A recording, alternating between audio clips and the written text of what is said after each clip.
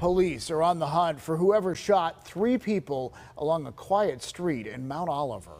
KDKA's DeRose joins us live this morning with what happened and more on those victims. Chris, what can you tell us?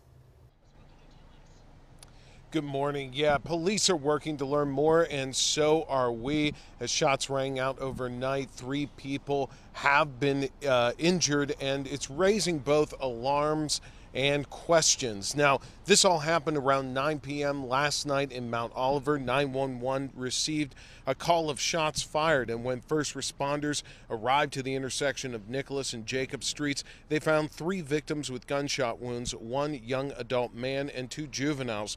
The 3 were rushed to a local hospital where 2 are in critical condition and 1 is in stable condition.